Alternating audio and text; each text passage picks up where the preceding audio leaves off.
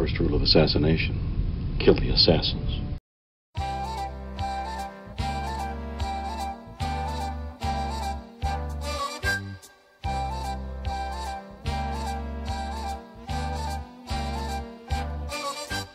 Frosty the snowman was a jolly happy soul, with a corncob pipe and a button nose and 2 eyes made out of coal.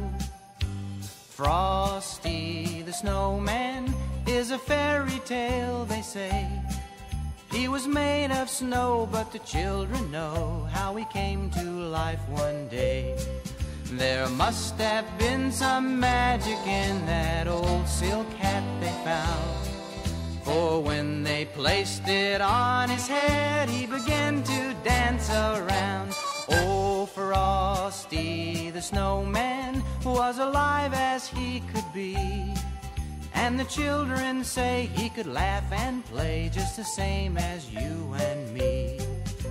Frosty the snowman knew the sun was hot that day, so he said, let's run and we'll have some fun now before I melt away.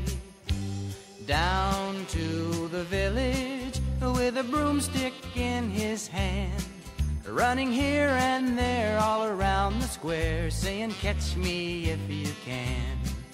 He led them down the streets of town right to the traffic cop, and he only paused a moment when he heard him holler, stop! For Frosty the snowman had to hurry on his way, but he waved goodbye saying, don't you cry, I'll be back again someday. Thumpity thump thump thumpity thump, look at Frosty go. Thumpity thump thump thumpity thump, over the hills of snow.